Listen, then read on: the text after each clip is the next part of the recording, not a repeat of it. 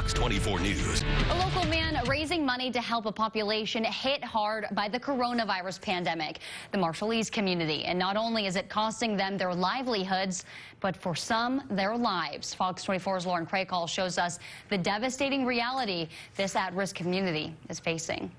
We are asking for your help. We're crying out loud for the community to step in. Using social media, Albia's Latior is trying to connect the Marshallese community with the resources needed to fight COVID-19. A lot of them don't have any insurance. They cannot go check up on their health. And majority of our community are having a chronic disease. As of July 2nd, more than 30 Pacific Islanders have died from the virus here in Northwest Arkansas, specifically in Benton and Washington counties, according to the county's coroners. When Albius and I met this afternoon now to deliver the checks, he was coming straight from a funeral. Burying a loved one is just one of many financial burdens Latior and Good Lutheran Church pastor Clint Schneckloff have been trying to alleviate. It's really sad. Together, they have raised $14,000, giving checks to help the struggling Marshallese community to help pay for these funeral costs and supplement for a lack of income. This is a good way to help the Marshallese poultry worker to get on their feet again after they're being quarantined for 2 weeks and not getting paid for.